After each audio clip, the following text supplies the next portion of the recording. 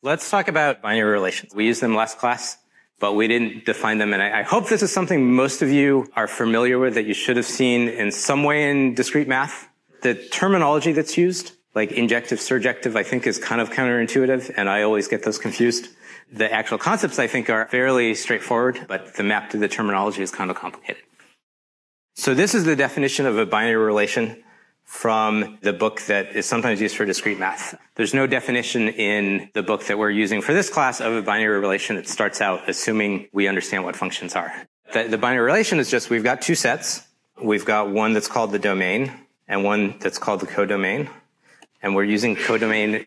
Range is kind of an informal term that's sometimes used to mean something sort of like codomain. And in functions, we talk about ranges. Range has a slightly different meaning, and we're going to try to avoid using range.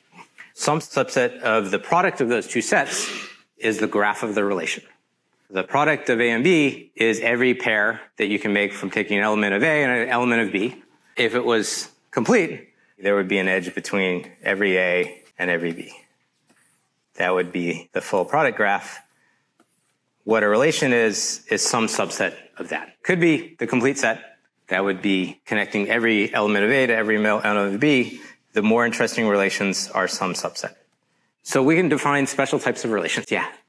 So there's no requirement or non-requirement about anything about the elements of the sets. All we're saying is A is some set of elements, B is some set of elements. There are edges between those. These could be the same. In A, we could have an element 3, and we could have an element 3 in B. But they could also be totally different objects. There's nothing about the relation that says they can't be totally different things. So it could be that all of the things in B are apples and oranges, or they could be sets. There's no requirement that there's anything similar about the two sets. There's nothing necessarily in common or not in common. All we're doing is defining a graph. We have the set A, and we have the set B. The product A cross B, it's the set of everything we can get, taking one from A and one from B. That would be those 6 elements. We haven't said anything about what the elements of the sets are. They could be anything. Everything we're talking about sets today, we rarely care what the elements are. The only thing that matters about the set is how many things are in it. But of course, most uses of sets, we actually care what the elements are. But there's nothing about this that distinguishes the elements other than B1, B2, and B3 are different. And it's different, if there's an edge between A1 and B1, that's a different relation than one that has an edge between A1 and B2 and no edge between A1 and B1. So they are distinct, but there's nothing particular about those elements. The properties that are commonly used to describe relations. A function means for every element of the first set, which is the A set here, the number of edges out of it is either 0 or 1. If we have one element of A that has edges to 2 elements of B, it's not a function.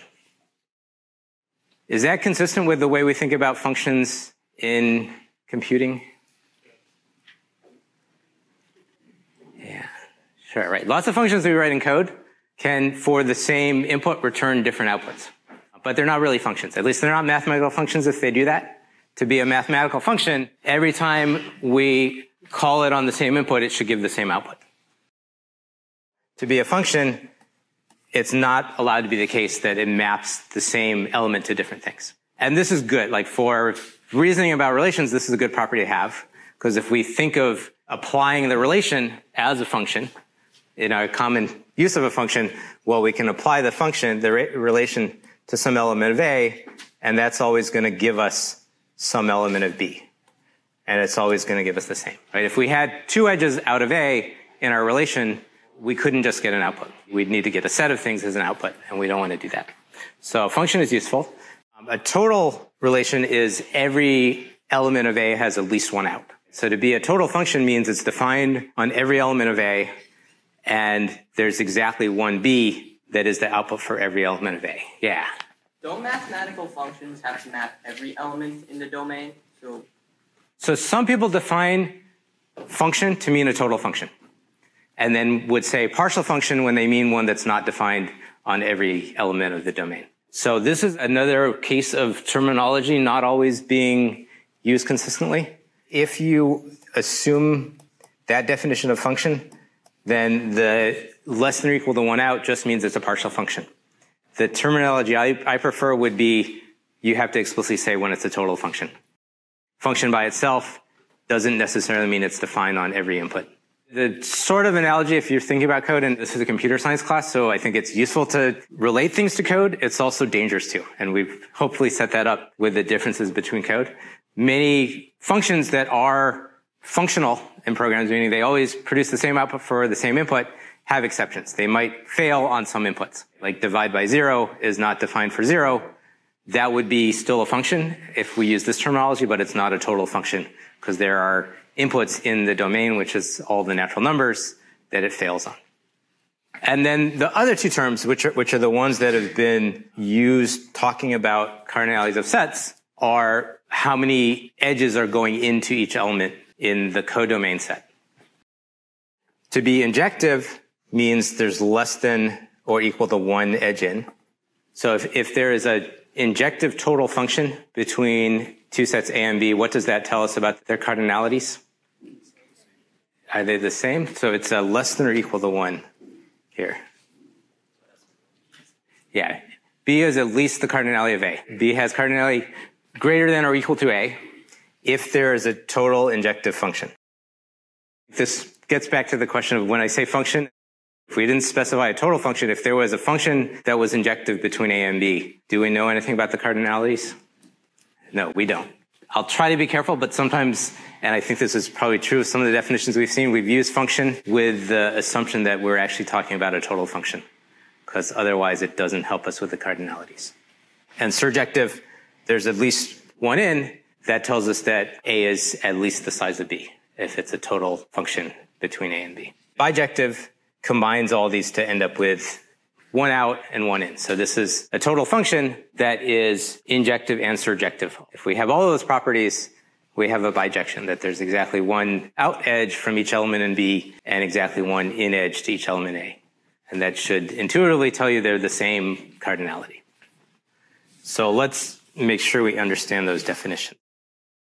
Which of these properties do we need? So we've got a relation between A and B, and we want to know that the cardinality of A is greater than or equal to the cardinality of B. Which of those properties do we need?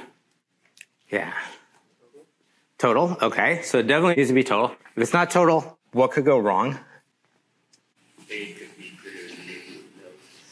Right. It could be we have all those edges, but we have some elements of A not involved in any edge if it's not total. So it's going to need to be total. What else? Yeah. Okay, good. It needs to be injective. Our goal is to show A is bigger than B. Actually, let's go back to the total question. Maybe I'm not so sure about it, right? So the relations between A and B, our goal is to show A is bigger than B. So if we have some elements of A with no edges out of them, that's actually okay. Do we need injective? Yeah, we need surjective. We need at least 1 edge going into every element of B, but we could have some with more. And do we need anything else? Is surjective enough? Yeah, we need a function. If we didn't have a function, we could have just 1 element of A with all of those edges out. Well, it can't actually have 2 edges out to the same one, but it could have edges out to everyone. So we need a function. That's the 2 things that we would need. So this was the definition from the book, and this was actually the very first definition, and it was there partly to illustrate what definitions are. Does this make sense? So this is defining a term we didn't use yet, at least not on the previous slide. It's defining a 1-to-1 function. It's using S and T as the 2 sets. For every 2 elements, x and x prime of S, if those are different, we know f of x, those 2 are also different. What does this definition assume about function? Yeah, is this assuming it has to be a total function? The 1-to-1 as the name kind of only makes sense if it's a total function. It's not what we would informally think of as the 1-to-1 mapping if it was not a total function. But this doesn't actually explicitly say that.